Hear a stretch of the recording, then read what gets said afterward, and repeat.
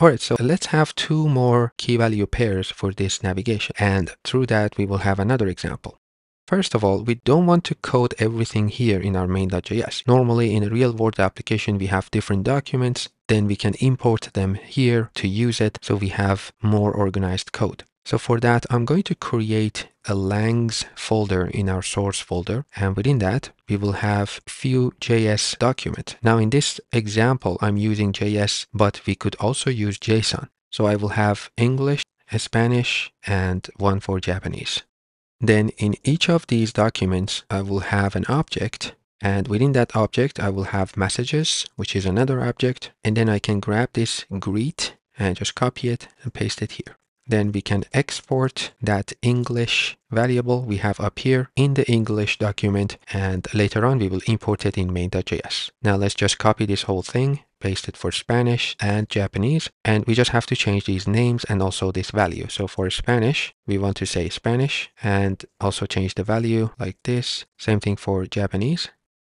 And I'm just going to copy this text here and paste it here. All right, so we have English, Japanese, and Spanish. Now, instead of this, let's use those external documents. We can delete this object in front of enus and say English, which needs to be imported, and then messages. And I just noticed I misspelled this messages. So let me go there and fix it. And I will just copy paste this and fix it in every document. And here we want to say English messages. For enus, for Spanish, we want to say Spanish.messages, and same thing for Japanese.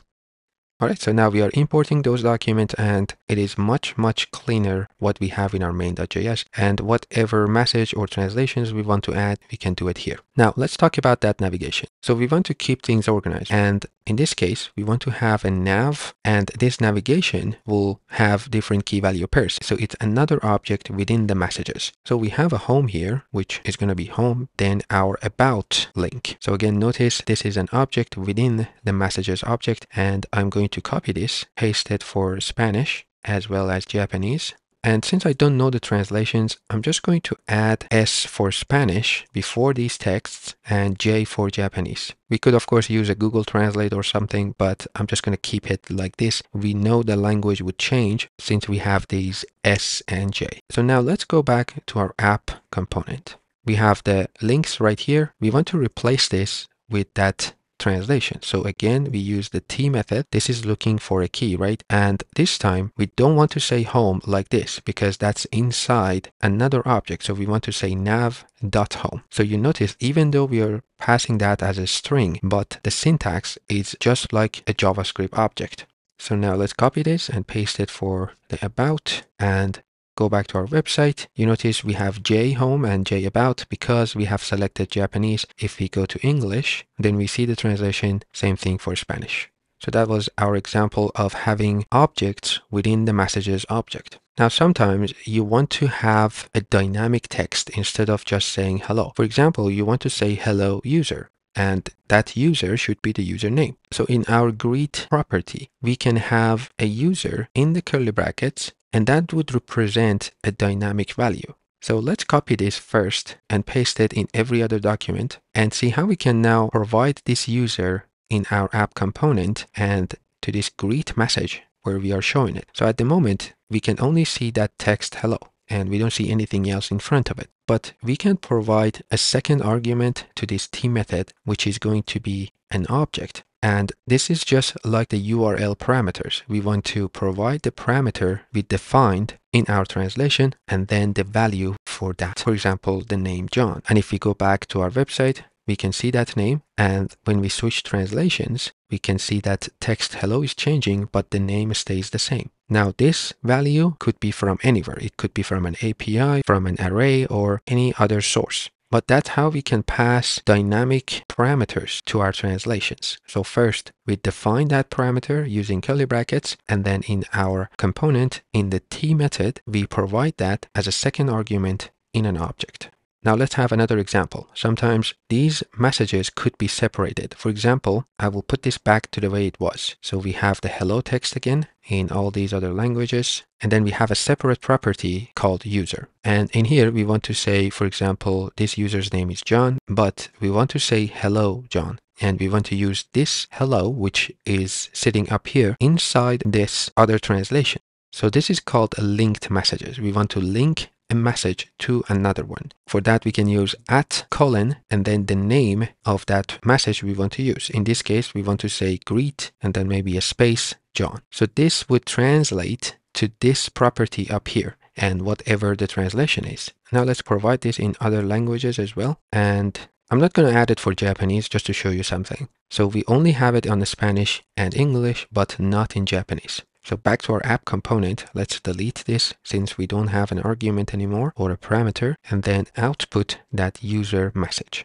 So back to our website, in English, we can see hello and then hello John. So this text hello is coming from up here. And if we change it to Spanish, that one will change too. So these two are linked. Therefore, we can see the translation. Now, if we go to Japanese, you can see this is changed, but not this one. This is where that fallback locale comes in. Since we don't have that user key in our Japanese translations, then the fallback goes back to English. And that's how we can have linked messages. And also we saw an example of fallback locale. Now this is a silly example because we don't want to say hello John in every language, but we could again make this dynamic and make it user and provide that user here as a second argument and then whatever value we want to use. So now we are saying hello Mike in Spanish or English. Now with this @ symbol, we can also have modifiers. And sometimes you want to change the case of these letters to capital or lowercase or make it all caps. So right now we are saying @:greet. So that will show us this hello. If I say @.lower and then :greet, you notice that H is turned to a small letter. If I say upper, then it's all caps. And if I say capitalize like this, then it goes back to the way it was. So even if this H was a small in here in the translation, then again, on our website, it's a capital H. And these are built-in modifiers. We can also have custom modifiers. So let's have an example of that one. In our main.js, where we have our create i18 function, we can add another option, and that is modifiers. This is where we can define our custom modifiers, and here we can have custom functions to grab a string and manipulate it the way we want and then return it back. So let's create a snake case modifier. And in this example, we want to grab the string, whatever string we have, and divide it where there is a space and then join it again with an underscore. We can pass a function here, accept a string as a parameter, then say split that string where there is a space. So I'm passing a space between quotations and then join them using the join method with an underscore. And that's it. So these are simple JavaScript methods. So we know the split method will divide a string based on the location of a space and it will give us an array. Then again, we want to join the elements of that array with an underscore. Therefore, we would get a string with underscores in place of each space. So this is our custom modifier called snake case. If we want to use it, for example, in English translation, we can use it the same way we use the built-in modifiers. So we can say @snake case, and the message we want to modify is greet. So for this example, let me add hello world like this. Notice we have a space here. And if we go back to our website, we can see that space being replaced with an underscore.